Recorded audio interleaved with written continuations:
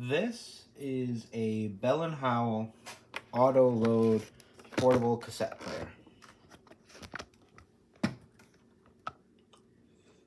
It doesn't record, it just plays. It has an auto load, which just grab a cassette and there you go. No more fooling around with these portable cassette players. And in case you're wondering, no, you cannot put it in the other way around. It says auto load right there, Bell Howell. Fast forward, stop and play, and no, it's stuck. That's how the fast forward is.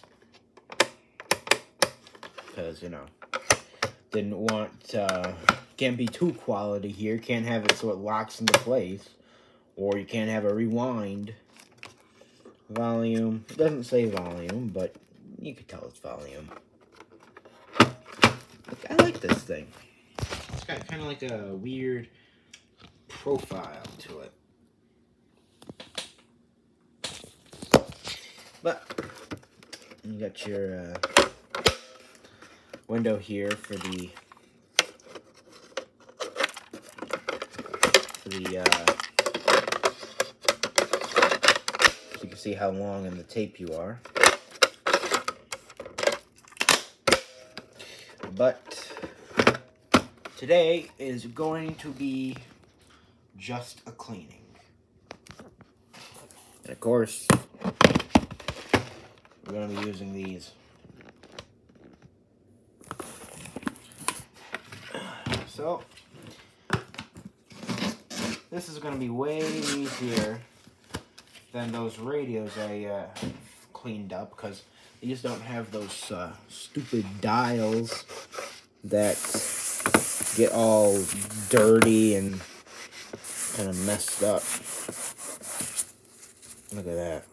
Already with just a few wipes.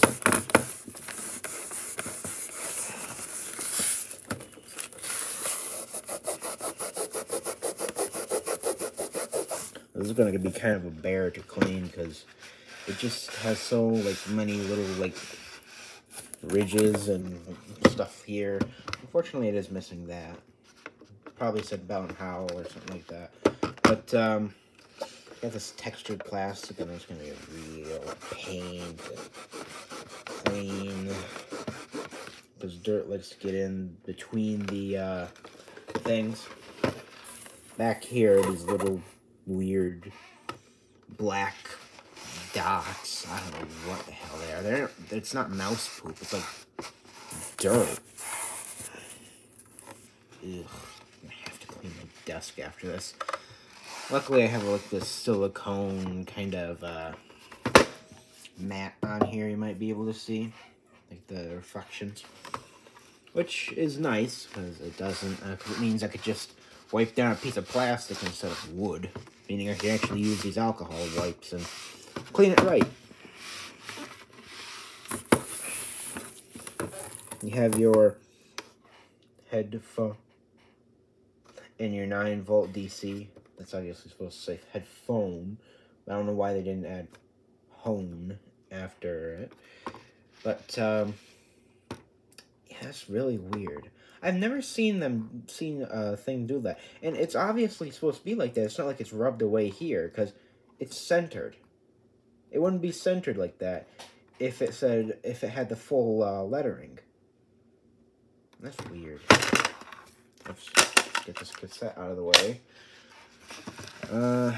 I don't really know if I'm going to be able to test it. Mainly because I don't know if I have any of the batteries that go into this. Actually, I haven't even checked the battery compartment in this. I only paid $1 for this, so if it doesn't work, it doesn't work. Well, I shouldn't say that, because the problem is, I bought this at an estate sale. Well, a state sale It was more like a garage sale and an estate sale mixed in between each other, because, I mean, like, it was a garage, it was an estate sale, but they kept a lot of stuff in the house, so it was a garage, all the stuff was in a garage. Had some pretty interesting stuff there, but this and the 8-track that I've been looking for is the only thing I bought. And I paid $1 for both, so. I mean, yeah.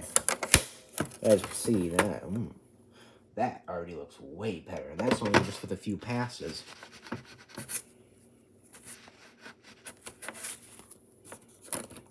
Oh yeah, look at that.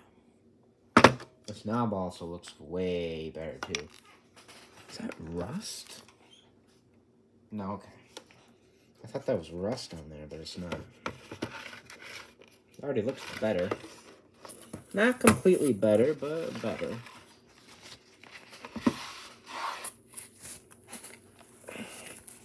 Just gonna get the side in there with a pen. Yep.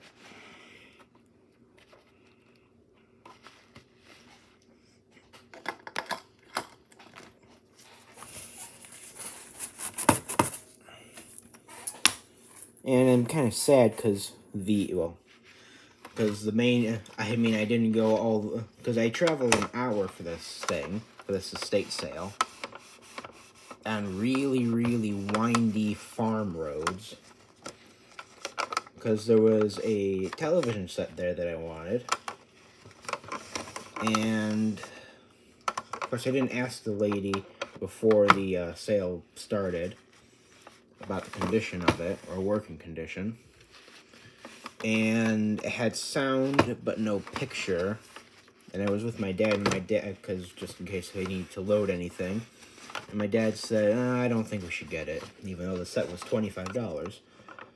But I'm kind of running out of room for large stuff anyways.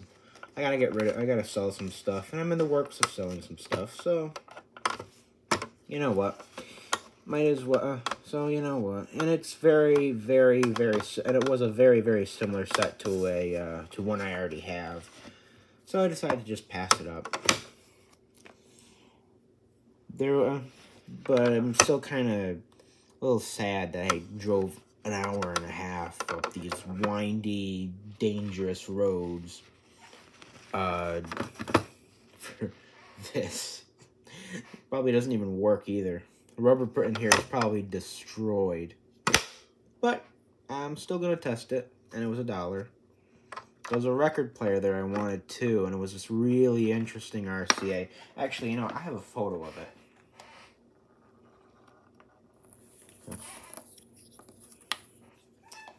Let me pull up the photo.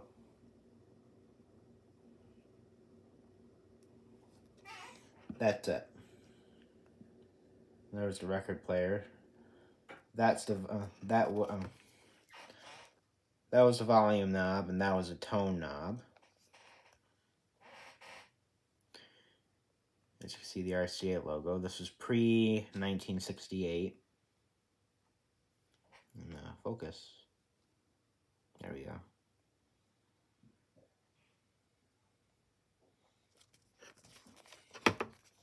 There's the model number.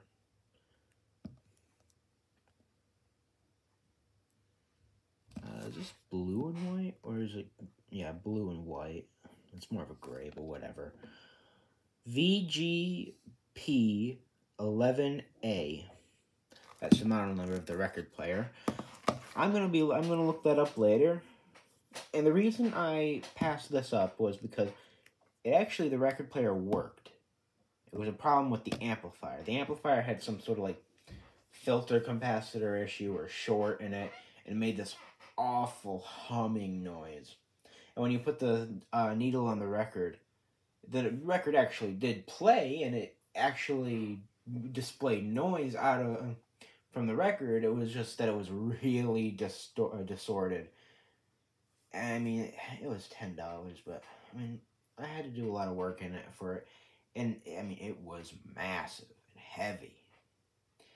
I'm still a little sad I passed it up because I've never seen that model before, But what are you going to do? Anyways, I'm going to get back to cleaning this and not dwell on the past decisions.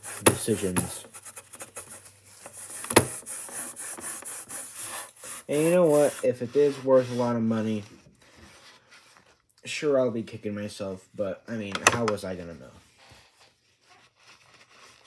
As I always say, you can't dwell on stuff you did not know. Hindsight is 20/20, and I know that doesn't probably make sense to some people, but I don't really know how to explain it, nor do I want to. This is actually already cleaning up pretty nice.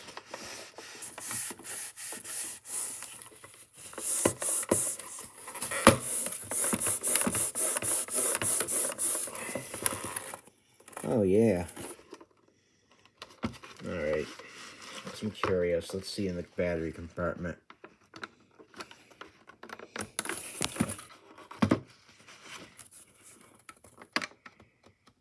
Oh, that's not a good sign. Huh. Oh, there we go. Oh. Oh, there's a foam strip. Ew.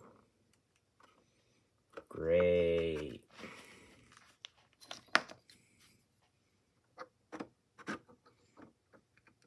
Ooh, those are old.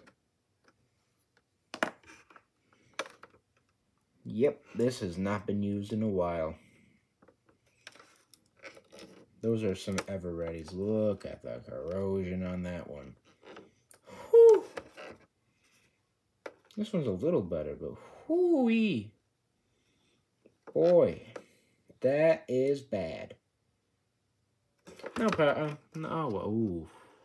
Ooh, that's a lot of dirt. Right there. Ooh. That came from that.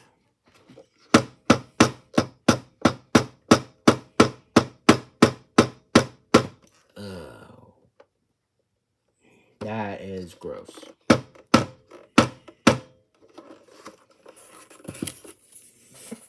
You know what?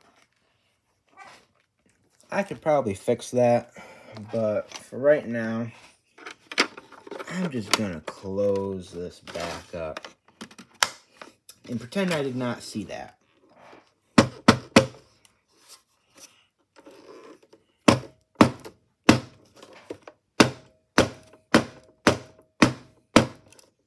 Ew. Gross. I'm just gonna put that on the floor right now and just get the garbage and get this crud all off of here. Oh god, it's like, ew. It's like sand or something. Like dirt, but it's like seeds or whatever. And the garbage you go. Ew. Gross.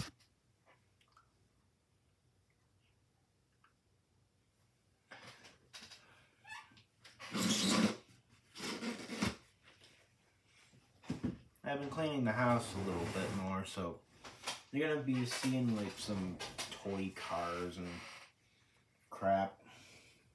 Just some crap lying around, from a long time ago. But onto this. What's that?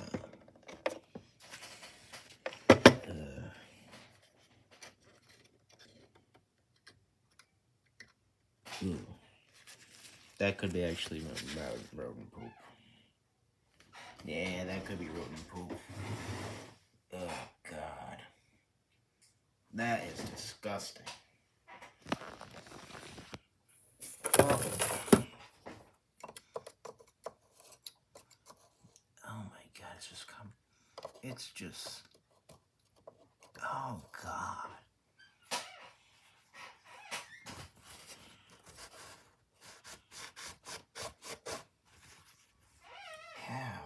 God. Oh, this is going to be torture. Alright, well, you know, I'm just going to leave that grill for later. What I really should do is just take this apart and clean it with, like, soap and water, and not just, like, with just going over it with an alcohol wipe. That's what I'm probably going to do. And I can't do that on camera. So I think that's going to be it for this video. Next video will probably be me testing this, but I don't know if I have any of the, I think those are C-cell batteries. So I'm probably going to have to get them when I run to the store. So that's it for this video. Thank you for watching. Like and subscribe. And I'll see you in the next one. Bye.